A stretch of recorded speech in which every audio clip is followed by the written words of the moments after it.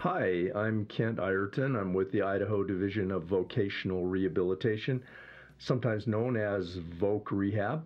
So I'm here to introduce myself and our program so that you as a parent can know a little something about what we have to offer for your student, your son or daughter, who will be likely moving from middle school to high school.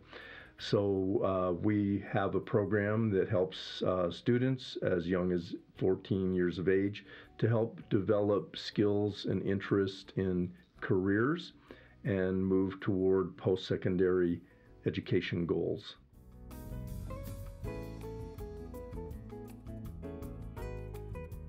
So every year we offer a summer work experience that's done through a contractor, and this year it is RISE. And we take anywhere from 10 to 20 students and we place them in jobs throughout the community. We also have other options for summer employment that's done more on an individualized basis that you'll need to contact us on that.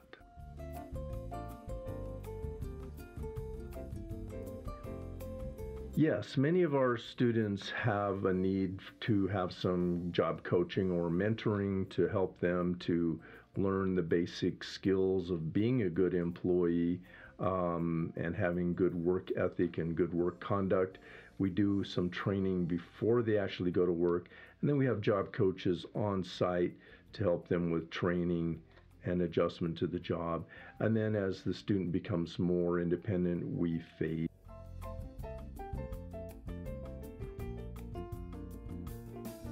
So our eligibility for our program is 14, and coincidentally that's also the age for employment. So as young as 14, and they're eligible to work within certain parameters, and they can be in the summer work program.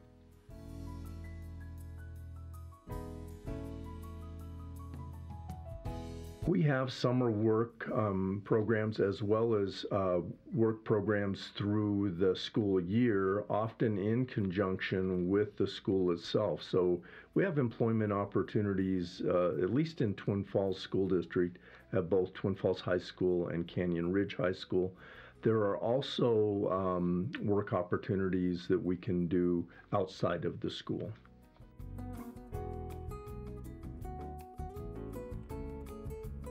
So in order to participate in the school-based work experience, the student needs to be enrolled with vocational rehabilitation. And then also they would need to go through the paperwork to become an employee of the Twin Falls School District.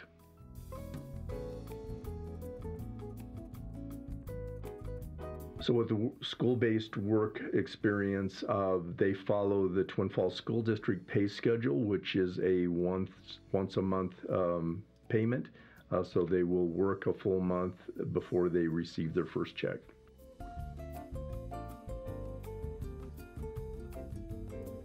Yes, absolutely. The student can list these jobs as a real job because it is in fact a real job. They are employees of the Twin Falls School District, and they're held accountable for their work. So they'll have references and dates and certain skills and duties that they can list on a resume.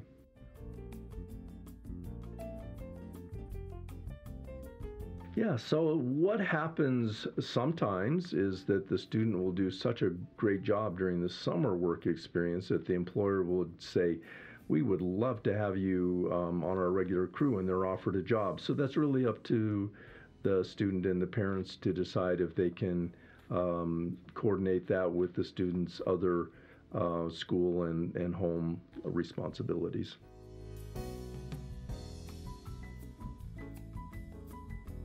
Yes, we have another work experience outside of the contract summer work program that we talked about and the school work program we talked about. We have a program that's an individualized work-based learning experience that is 150 hours. With that program, we can really work with any employer who is willing to cooperate with us in the community. And in that program, we reimburse that employer for 150 hours of the student's wages. So they're essentially getting no-cost help for 150 hours, and most employers are really happy to take on a student under those type of situations. So that's a very successful program, but it does require some individual coordination with employers.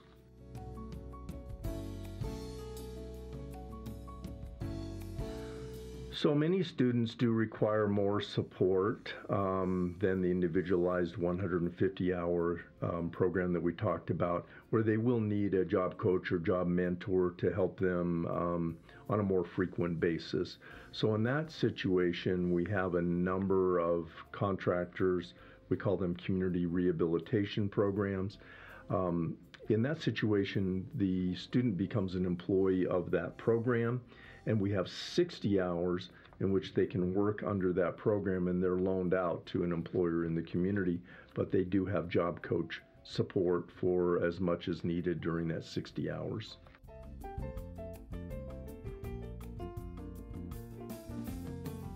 So there's numerous other programs that happen throughout the year that a student who's working with Voc Rehab would be eligible for. One that I might mention is Work of Art, which is a paid art internship that oftentimes can be done virtually, and we have that program. We also have campus experiences with Idaho State University, University of Idaho, and Boise State University, where students are allowed to come on campus and get a sample of what it would be like to be a student on campus. I might also mention that we have other events that we do often in coordination with College of Southern Idaho. We have a program called Launch Your Future, which gives the students a taste of what it might be like to be a student at CSI. And we have an event called Reality Town, which is kind of an adult financial literacy experience, which allows the students to kind of experience what it means to be responsible for a paycheck and for all those life expenses that we all have. We also have a program called Work Readiness Training, where we have contractors who are able to go out to the schools and provide an educational curriculum to teach students how to prepare to be a good employee.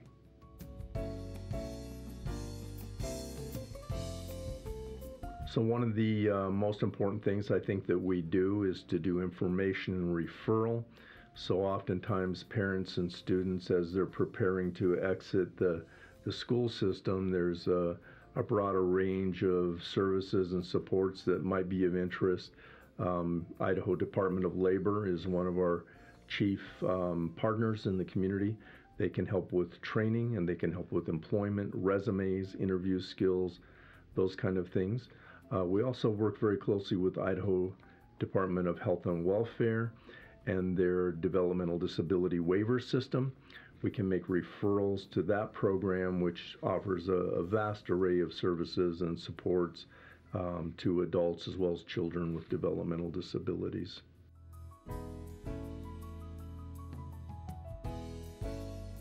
So I would really say that's the possibilities are limitless. And we have the ability to negotiate or discuss with any employer in the community, but we have developed some good partnerships with certain employers. Among those would be businesses like Albertsons, Grocery Outlet, Pizza Pie, the cinema, just to mention a few. But certainly we also have very good luck with smaller employers who sometimes are better able to accommodate and adjust to an individual's needs. Yes, every fall we get together with parents and students as well as teachers and administrators with the Twin Falls School District to talk about the school-based work experience. And at that time we can gather a lot of the paperwork that will need to be done for the experience.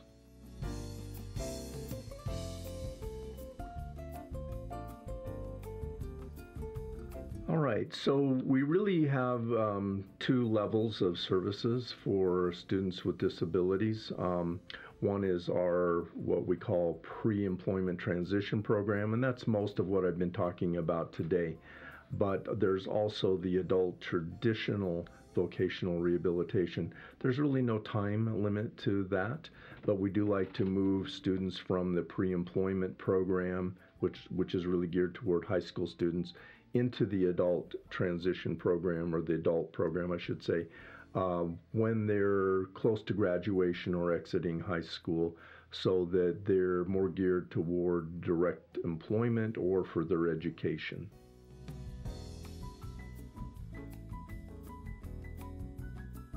All right, well, soft skills are critically important in the job seeking process as well as the job keeping process.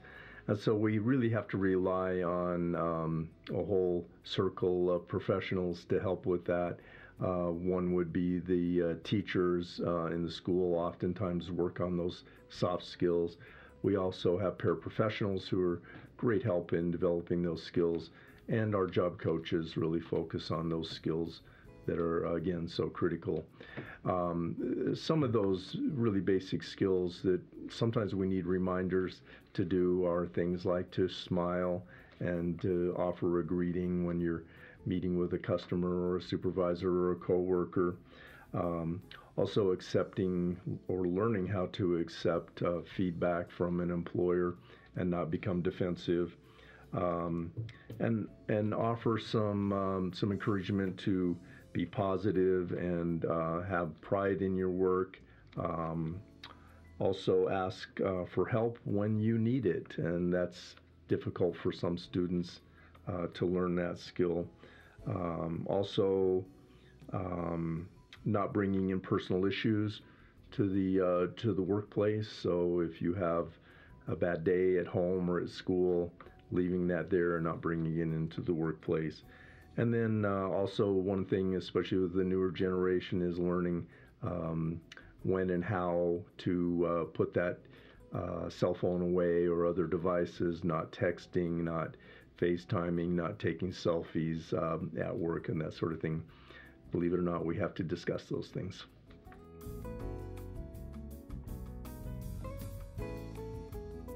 Great. Well, that's a great question. So I would say probably one of your best resources is your special ed teacher. They're all very well connected to us, and they know how to access our program. They have the forms that you need and so forth.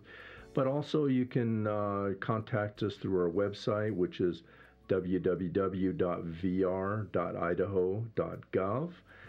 You can contact me by email or phone. My email is kent.ireton, IRETON, at vr.idaho.gov, or our phone number is 208-736-2156. We're located in the Twin Falls County West Building at 650 Addison Avenue West, Suite 102. Love to have you just stop by if you have any questions, or give us a call at any time. Check our website out. We'd be happy to answer any questions you have.